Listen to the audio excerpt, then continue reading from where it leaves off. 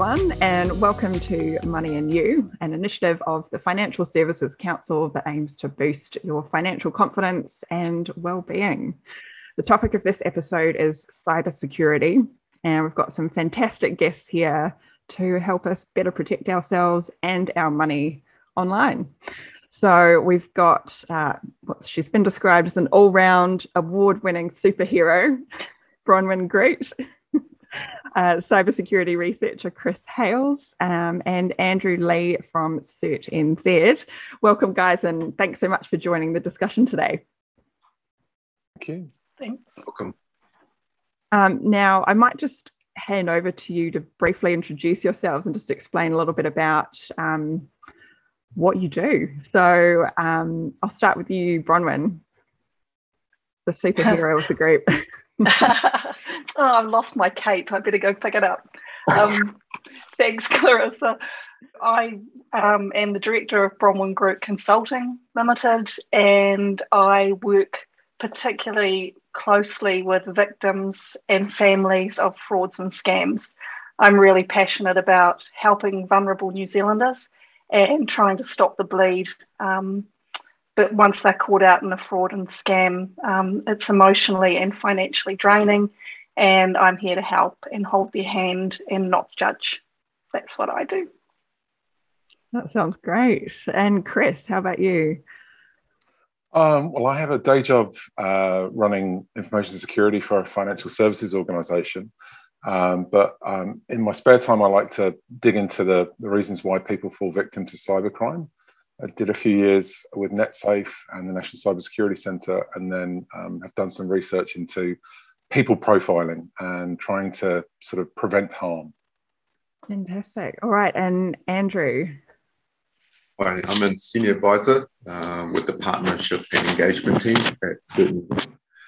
For those who haven't heard of us, Certain New Zealand is a government agency, stood up probably about just over 4 years ago now, to help raise the awareness of cybersecurity, as well as respond to incidents where people can report to us. And that's basically open up to any New Zealanders, small businesses, government agencies, and big organisations. So yeah, that's where we're there. Fantastic. All right.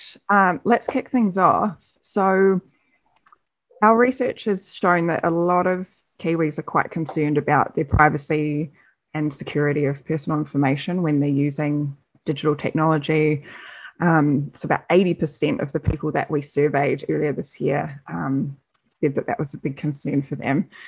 And we've also seen, a lot of banks and financial service providers fall victim to scams in recent times. I'm just wondering, is this concern about, scams and fraud, is it warranted? How safe is our money actually online? I'm a bit scared to ask this, but it's always difficult. And I think the biggest problem is at the moment, particularly with COVID and the banks and branches being closed down, people are getting forced onto online devices or internet banking and things like that they're actually not used to. And I think that's probably the biggest concern. And yes, we should be concerned. We should all go into this stuff with our eyes wide open. Working at a bank, I can authoritatively say that from the bank's perspective, it's very safe. It very much comes down to the customer, I suppose, in terms of the steps that they've taken to protect themselves. So I know we, in the cybersecurity community, we spend a lot of time messaging about things, and we try and persuade people, that there are simple steps to take. Often there is complexity in that messaging, and there's things that people don't necessarily understand. Certainly in older generation that might be being moved towards digital channels, self-service apps and that kind of thing. And so some of that often gets lost in translation. There's an expectation that everyone is an expert with a computer and a smartphone. And so to some extent, I think there's an education gap, a digital literacy gap around what we need to do, what we can do. It's ability and knowledge, and that's the real area to focus on, I think we need to take. Mm-hmm. In terms of that responsibility, where does that lie? Do you think that it's up to, Kiwis? Is it up to us to kind of, educate ourselves and try to improve our own cybersecurity? Or, is there also a responsibility of, financial service providers and banks to help us with that? Yeah, I definitely think there is a responsibility on the part of the providers. I think you'll have seen this year, particularly with some of the bigger banks, they've really resourced up in terms of their education efforts. I can think of Westpac with their Stash the Cash game, ASB and ANZ have definitely been putting money into communicating to customers, we'd like you to move to these digital channels, and here are ways that you can protect yourself. There's been some really good efforts around this. There is, though, that shared responsibility. There's definitely a need for customers to engage. Those surveys are always quite interesting because everyone comes out and says, we're really concerned, we're worried about our security and our privacy. And then often there's a gap between that level of concern and then taking action. There's a sort of a privacy paradox where people carry on doing the same thing. I think we're in a position where we're sort of back in the 1960s, 1970s around drink driving, when it was socially acceptable to have a few pints and then head home in the car. There were no airbags, no seat belts. And so what we're seeing now is this kind of social model where people are being educated to take care of themselves, and we're having to provide those controls. We're teaching them how to use the seat belt and how to buy a better car with better safety measures. Okay, we'll get to some of those things that we can all do shortly. Andrew, I might just turn to you with this question. Obviously, we all like to think that we wouldn't fall victim to a scam, but obviously people do. And I'm just wondering what you've seen at Cert NZ. How many Kiwis are actually affected by cyber scams and fraud, and are the number of us that are falling victim increasing? Are we doing better? Yeah, curious to know what you guys have seen. It's really hard to say whether New Zealanders, whether be the general people, individuals, businesses, government agencies, likewise, whether they're better at spotting the scams. We like to think so. I mean, it's getting better. People are getting more responsive and being aware of that. But on the flip side of it, so are the scammers. They're getting much more authentic. They're getting much more sophisticated. And we've seen it played out in a way that's very believable. And it's all from the same group playing it out, the incidents. Certainly the incidents reported to CERT has made up at least consistently about a third of incidents reported. So that's the scams and fraud category. But if we look a bit deeper, there's another form of scam called phishing. And that's a way where individuals are contacted through an email. And the email looks quite authentic from somewhere authoritative, whether it be a government agency, from your banks. And they've been encouraged to click on a link to verify some details. So that's another form of a scam. And that's probably a little bit more sinister in some ways. The scam seems to be traditionally the scams have been just quite definitive in terms of the end result. It's always a payment aspect. But now they're actually getting much more sophisticated, where they're actually asked to do something. And that's where it becomes a bit more sort of deep. It certainly breaks into individuals' privacy. You talked about it before. But being CERT with just one agency among many, unfortunately, agencies that help manage the incidents, we work closely with other departments like Police and Department of Internal Affairs, and also with NetSafe. So NetSafe's an organisation which we direct individuals where they need some advice on how to manage scams.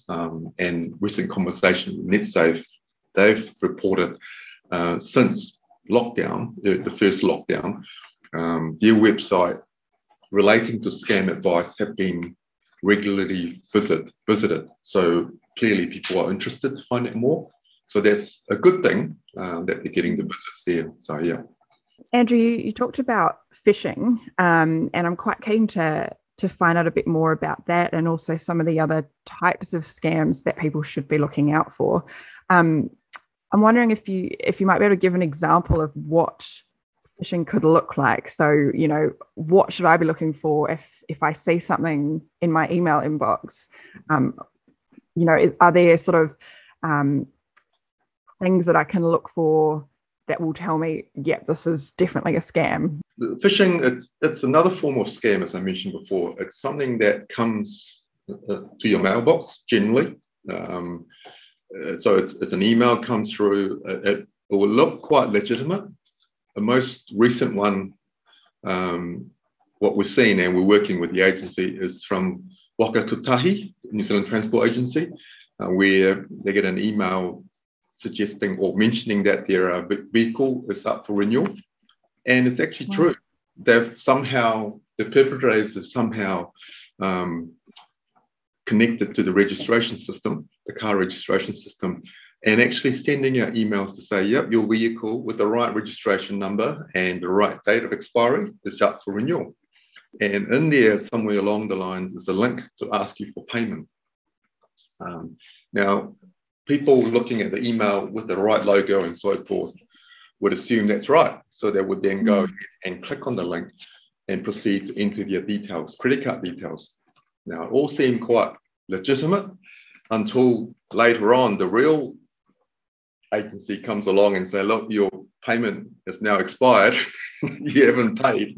And that's when it seems a bit dubious when you then go back and say, look, I paid this and why is it coming through?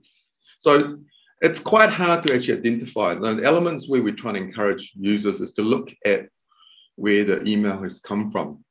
Usually a telltale sign is the sender. The email of the sender, even though it looks like it's got the wording of the agency, but if you look closely at the email address, it's not from a .gov.nz government agency email address.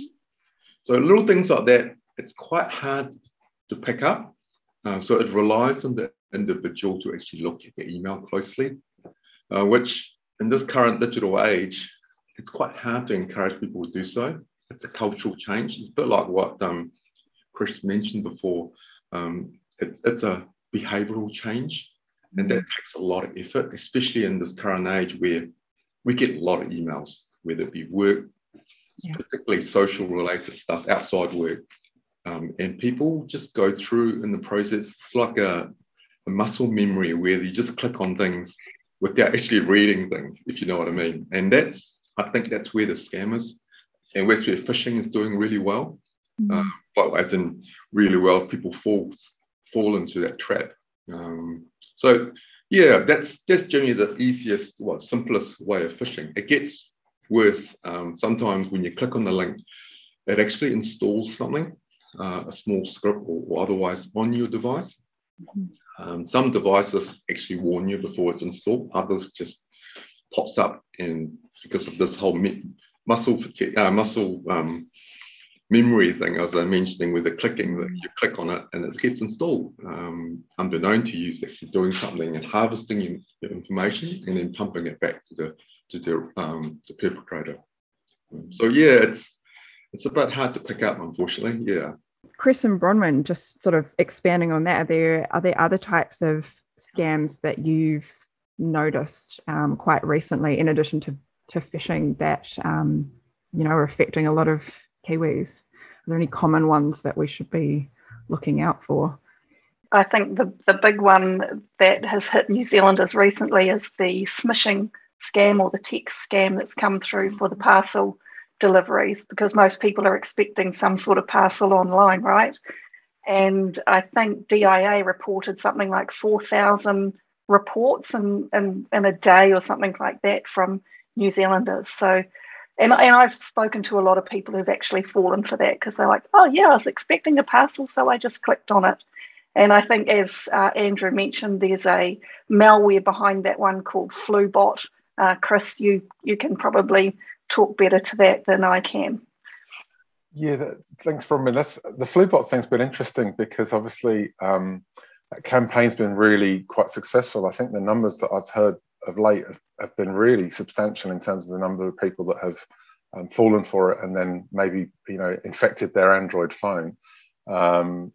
Like Bronwyn says, it's coincidental around timing. So those performance shaping factors about I'm expecting a parcel, coincidental arrival of a text, and click, click, click. Like Andrew said, we're habituated into doing these things, and the bad guys have a good outcome. I think not long ago there was another campaign around COVID testing as well. Obviously, lots of us are in a heightened state of concern. We're worried about health and we're worried about levels up and down. And then there was a campaign that was sent out saying, for your test result, or to take your test, or to go for your vaccination. I know CERT has been charged with sort of securing the whole kind of COVID environment as well around that misinformation. So the bad guys are just looking for an opportunity to strike, really, and they'll take it with whatever they've got to hand. Just on that note as well, I've recently had a few people who've fallen for the Inland Revenue phishing scam. So they assume, they've thought, yes, I've got taxes due. They've clicked on a phishing email. It's asked them who they bank with. They've given it a selection of banks to choose from. They've then clicked on who they bank through to, and it's then taken them to a fake bank website, which they then logged in, had their information, and then their bank accounts have also been compromised and funds accessed, which from the victim's point of view, the responsibility then comes back on them. The banks are not going to reimburse you because you were the one that actually clicked on the link. So it's a really painful process to actually go through, not only emotionally, but financially as well. What's the worst thing that can happen if you do click on a link? Is it just a case of you might lose a bit of money, or, you get some software installed on your phone or your computer? What's the actual impact that this can have on a person? So the immediate impact would probably be a bit of inconvenience. Okay, so what happens is with these that are installed, worst case is your phone then the message then replicates itself on your phone and it gets sent to all your contacts on your phone. So that's a bit of inconvenience here. But that very quickly then leads on to potentially, if it's something installed on your phone, it potentially might be harvesting information inside your phone. Things like your passwords to various accounts, potentially access to your bank account if you've got a banking app installed on it. In terms of money lost, there's potentially, as a side, that could be one of the issues there. But perpetrators are now becoming more. Money is one thing, and that's only a definite outcome. But what they're looking for is something that continues to give. So information is key. So we talk about credential harvesting. It's a term that we use in the cybersecurity industry and others as well.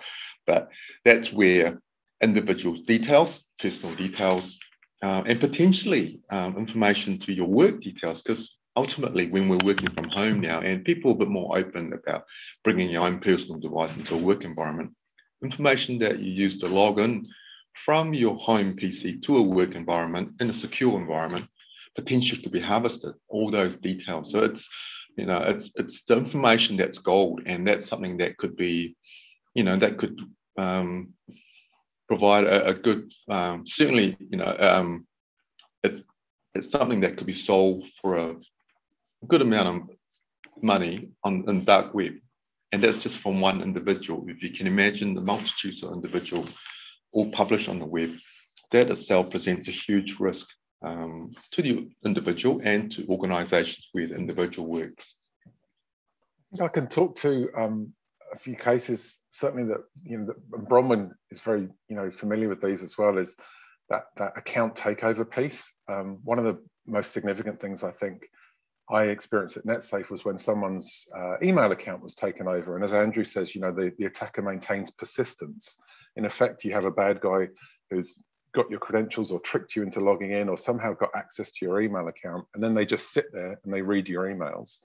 And then they have this ability to kind of rifle through your digital filing cabinet and go after information. I can remember one case, probably 6 or 7 years ago, of a nurse who had a Gmail account that didn't have multi-factor authentication on it, didn't have this second layer of protection. and somebody sat in her Gmail account and reading all of her emails and found copies of her passport and her nursing qualification, and then managed to use those identity documents to actually secure a job in Australia and pretend to be her. So there's identity fraud and theft. Damaged her credit record. In some cases, when you've got access to a company email account as well, you're sitting there, you can set up filters and forwards, and then you can take invoices and then send those through to other people and sort of defraud those third parties and actually do invoice fraud, what's called business email compromise. And that's really quite significant. That's into hundreds of thousands of dollars that can get stolen or misdirected. Oh my gosh. Okay. I know we're just the bearers of doom and gloom, but it's but hopefully raising awareness. And I think, as Andrew mentioned and Chris, so many people have said to me when I'm out presenting, what are the scammers or the offenders, what do they want with my information? I'm just one little person, doing my own thing. Maybe I'm an older New Zealander. They're not going to want my information. Now, just one little part of your information they may not want, but once they have access to that big picture, as Andrew said, it's absolute gold on the black market, and they'll use it over and over again.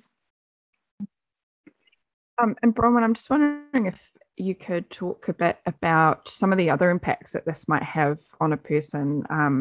I imagine, if you are a victim of one of these scams, there might be a bit of, shame or embarrassment about the fact that it happened to you, potential mental health impacts as well. I'm just wondering how it could impact someone beyond just losing money or identity theft. Not that those are small things, but I imagine it can have more of a long-term impact as well.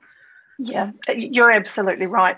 It doesn't stop the moment you tell someone that they've been scammed or defrauded. It goes on, and depending on what the incident might be, like for recently, I spoke to a lady who lost all her photos on Facebook. They were her son's photos. And for her, it was absolutely devastating. And then you've got the other extreme we talked about before, an inland revenue fish. And they took over their bank account and actually siphoned off all of the funds, including her children's funds that they were saving for university, because they were all linked to her, that one access number on her internet banking. Now she has to deal with the fact that she's a really smart woman, but she clicked on this link. Then she has to deal with the fact that the police aren't going to do anything. The banks are saying it's your fault, and she has lost all of this money that they've been saving for so long. And sadly, I hear it a lot of the victims saying, Bronnie, I just don't want to wake up in the morning, because they have to relive it over and over. And even when they have to go and report it, they have to go to so many different places. So you go to the banks, you tell your story, you may talk to someone who's not that sympathetic. You then go to the police again, you may get someone who's not that sympathetic, you have to tell your story again. Then you have to report it to the agency. It may be CERT, it may be DIA, it may be the Financial Markets Authority. You have to tell your story over and over again. And during that process, you are going to have someone, hopefully it's not a friend or a close family member, who's going to say, geez, how can you be so blimmin' stupid? And you're already beating yourself up. So it's absolutely devastating. And in particular with romance scams, and there is no solid research, this is just me, having worked this stuff for around 11 years now.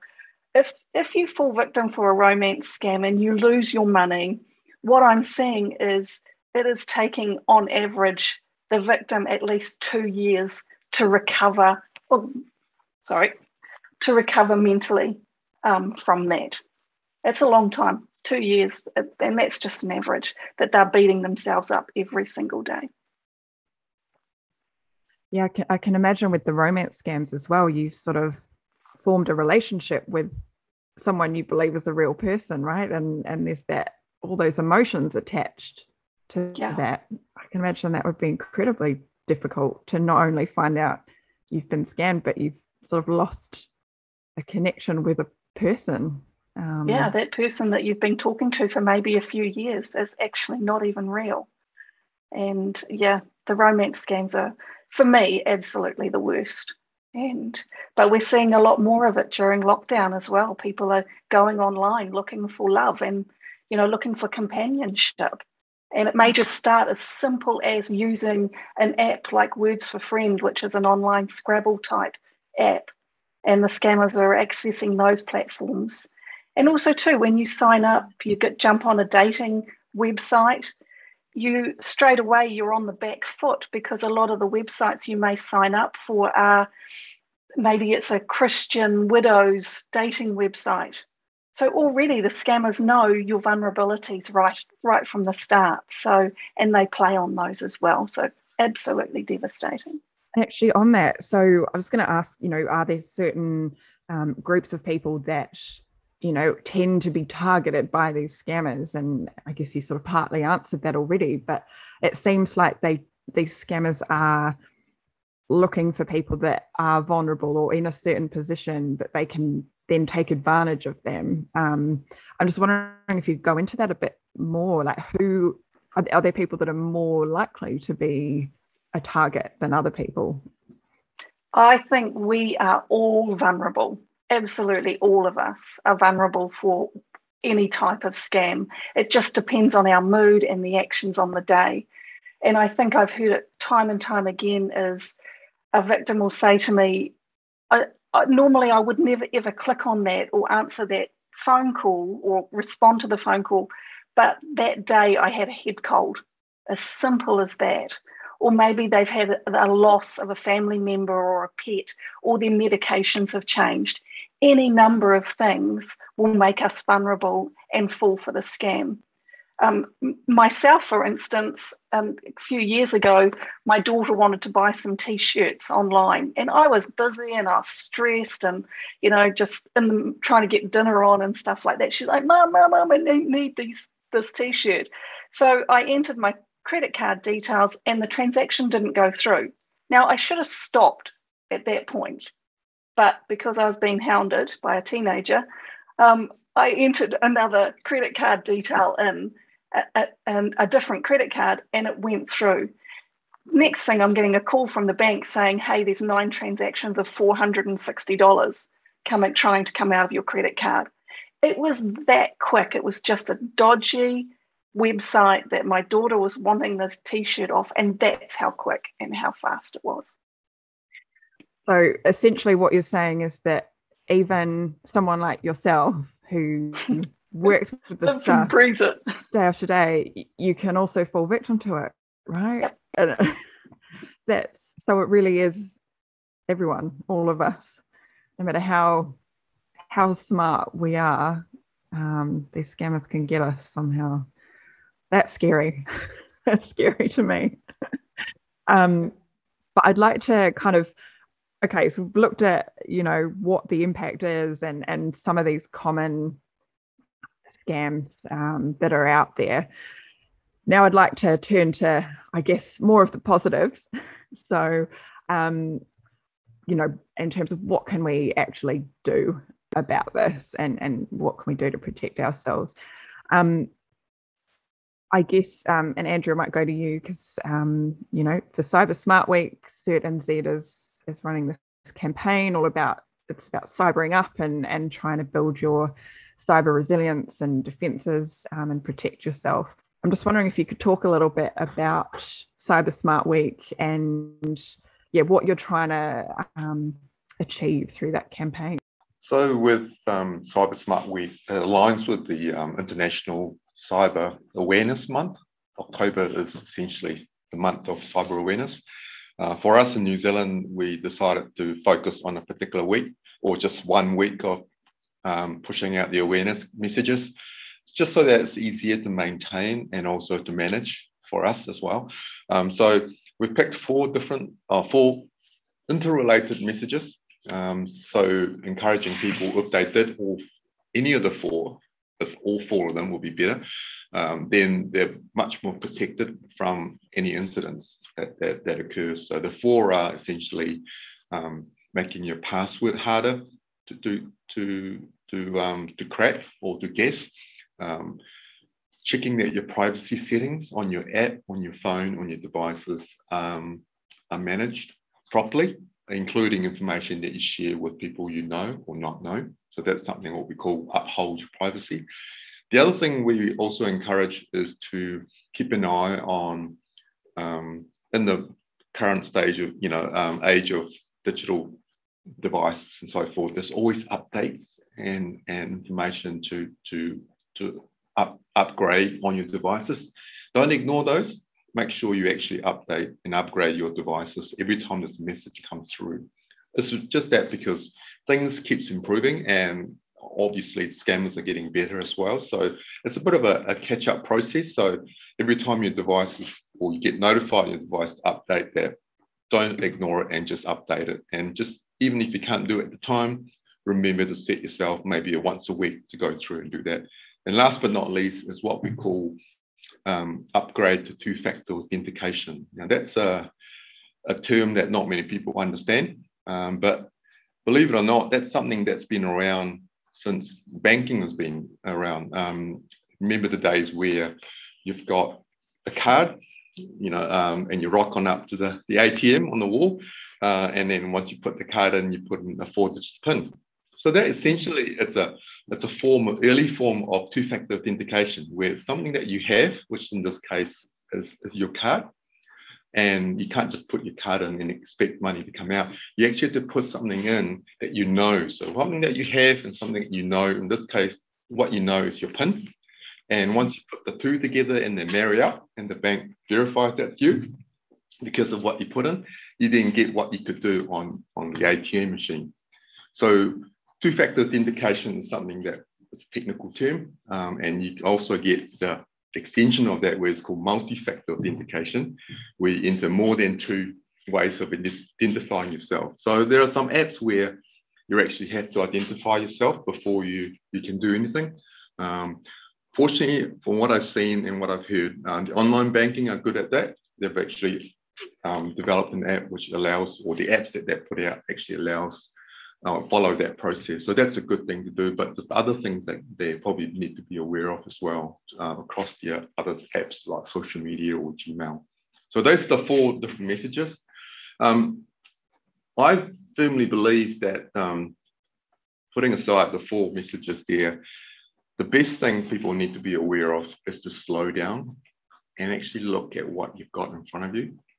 I strongly believe no matter what you do, just slow down and have a read of the text, have a read of your email that's been sent through to you. And as Bronwyn highlighted, it happens to everyone. It's not just her. It's a common thing where in the busyness of things, especially in lockdown, especially with things, distraction from family, people get distracted very quickly. And this current age of information overload, that's where perpetrators prey on. It's a human. It's being human, essentially. So one of the things I do encourage people is to slow down and read what's in front of you. Don't react to it so quickly. And as you know, as the adage goes, if it seems too good to be true, it probably is. So that's generally the message I would encourage people to look at. And then you've got all the other 4 simple steps that we're doing with Cyber Smart Web. Thanks for that, Andrew. Really, really good tips there. And I think that slow down message is so important. I know, everyone, and, myself have a habit of just, you skim through things and you don't have time to look at things properly, but just taking the extra time could really pay off. Chris, I'm wondering if you have any tips to add to that in terms of what people can do to protect themselves. I definitely second that point that Andrew shared about updating. I think one of the biggest things we see at the moment is the volume of software updates that are coming through. There's a lot of vulnerabilities in our technology. The FluBot thing is quite interesting. If you had a more modern Android phone, you're probably safe and secure.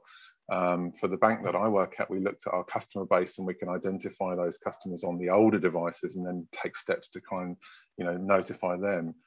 So definitely playing that part and patching things, not ignoring updates and putting those onto auto update is really, really good.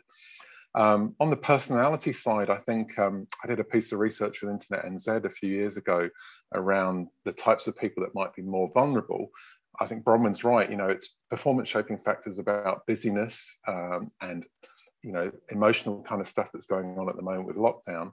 But the research that I did found that certain types of people are also more likely to fall victim. So if you were unemployed for obvious reasons, you're at a financial sort of danger point, and so those people that were looking for jobs were actually preyed on. So understand your environment and understand your vulnerabilities. I found that people that smoked were 2.5 times more likely to fall victim to cybercrime. I think if you're a high-risk individual by smoking, and I was a smoker for 15 years, you need to acknowledge, is there something about me as an individual that might put me at a more likelihood of falling victim? So definitely that slow down piece. Think through your decisions. There's an American chap, George, security guy, who uses the phrase slow down and frown, which I think is a really lovely term. He's actually come up with a piece of research that says, if I read my emails whilst frowning, I'm more likely to be cynical. And there's a whole piece of, sort of psychological research that says, if you're frowning, your physical face is actually saying to your mind, oh, this could be dangerous. And I think it's just that thinking things through, engaging a sort of slower mindset and really assessing those risks. A really interesting one. I'm going to try that. Bronwyn, anything to add in terms of your own tips for how people can just avoid falling victim? I think that's absolutely right. It's all around the amygdala hijacking that goes on in your brain. It's like when you see something, whether it be a handbag or a new top, and you think, oh my gosh, I need that so badly and I need it now, and I'm going to enter my credit card details. But actually the next day, that rush has gone and you don't actually need it then. So it's just giving yourself time to stop and think it through. Like, the scammers are going to use that sense of urgency. You have to act now. You have to click on this link. You have to send the details or do what they're instructing you to do. So it's giving yourself time, stop and think and breathe and frown. I think it's a great point. I'm not so sure about the wrinkles that'll cause though, Chris. And say, you do what you can to be proactive. You upgrade and you update things, and you're vigilant, you slow down, you frown, you're doing all the right things, but somehow, something happens that slips through the cracks. You accidentally click on something, or you fall victim to a scam, and you realize that that's what's happened. What can you do at that point? Where should you go? Who do you tell? Can you talk me through that process? The first thing you should do, the very, very first thing, if you've fallen victim to some form of scam, clicked on a link, contact your bank. That protects your finances, because the scammers, yes, they want your information, but first up, they're going to want your money. So contact your bank, let them know what's happened, tell them exactly what you've done. Don't feel stupid, don't feel dumb. Tell them, and then they can put some processes in place and secure your finances. That is where I would go first. For me, what I always say to people is, think through what you have of value and what that is. So Bronwyn talked about photos, somebody losing photos before. That's a different form of loss, but there are prevention steps that you can take. So to take backups of those. The big piece is the money, though, obviously. And at the moment, there's that shared responsibility for you as an individual to protect it. So if you think that you've given out a card number, if you think that you've given out access to something, if you've granted remote access onto your computer and they're logged in, then you really need to start thinking about, just talk to the fraud team at the bank. I have an app for my bank where I can turn off my cards. I can actually control that myself. So if I'm worried about a payment, I can disable things and stuff like that. So definitely on the financial side, definitely talk to your bank. And then obviously, there are other agencies that you can report to as well. Following on from what Bronwyn and Chris mentioned, that's exactly what we we encourage people to do. In fact, when we get when the individual does eventually find who sued us and report to us, first thing we would ask is, have you contacted your bank? Because it leads on to things that potentially could have access to their banking account, especially if they have apps that's installed on their devices, banking apps.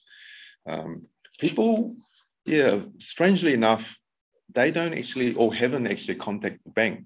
What we found is anecdotally, is just talking to individuals, and there seems to be a few of them, consistent trend, is they would initially talk, well, because of the nature of the incident and also the shame factor, they would only talk to their friends, close friends. They don't even talk to their family because because they feel a bit embarrassed, and seem to be certain cultures are more susceptible to that than others. But we consistently see that they talk to their close friend about it, and to find out what it is that they can do. Now, for those that don't have that luxury and just struggle with finding someone to talk to, they then sit on it for quite some time. So that's something that we're trying to get the message out there. There's no shame in being compromised. It's just unfortunate. It's just the way things have worked out. And we encourage people to let us know, or the bank know, as soon as possible. The bank's not going to wave us. Well, we don't think the bank will wave a stick at them saying, look, you've done this, you're on your own there, buddy. I think they actually would respond in their best interest for the bank and for the individual. So it's time and time again, we find that people don't report things that quickly, and we need to get the message out there. There's no shame in that. But certainly the bank will be the first thing. And then eventually, well, that's the tricky part, going back to a comment that was made earlier. There's no central reporting site or number that people can call in New Zealand. I know other countries, they have that, but certainly in New Zealand, there seems to be in some ways it's unfortunate. We haven't quite got a centralized way of reporting. So what we generally do is we work with other agencies to have a no wrongdoer policy, and the same with them. So if they get something reported to them and it's not within their jurisdiction, they would then share that information with the person's consent, another agency, to try and work through that, because it's quite a traumatic time, as you've heard before from others. It's not something that you want them to revisit and relive the whole experience again to another agency. But it is a difficult one to try and manage. But yeah, certainly the first thing they would do is, we suggest, is to contact the bank, talk to their family members and people that are close to them. There's no shame in that, and they might be able to better advise them how to better manage that. Mm-hmm. And I'm guessing too that by talking about it and sharing what's happened, you know, you're not just getting onto it for yourself, but you're also potentially helping other people, right? Because then, you know, other people that you talk to can go, oh, okay, I'll keep an eye out for that email, and I won't click on that link. And by sharing the information, I imagine, you know, you're helping everyone, really. Definitely, yeah, most definitely. And, you know, it's just making people aware of what's going on there. And it actually might just uncover what others are experiencing too. Someone else could be going through the whole thing and perhaps feel a bit embarrassed and silly about telling it to others. So it's just something, and it actually does improve, and it goes aligns with the message of mental health awareness recently we had, is to talk to people, share the concerns you have with someone close, and it could be anything, including cyber incidents. Yeah, really good message. All right, we might wrap things up there. Thank you so much, all of you, for sharing your knowledge and your tips, and hopefully, we can help everyone to be a bit more cyber smart, and just take some small steps to, better protect themselves. Thanks for joining me.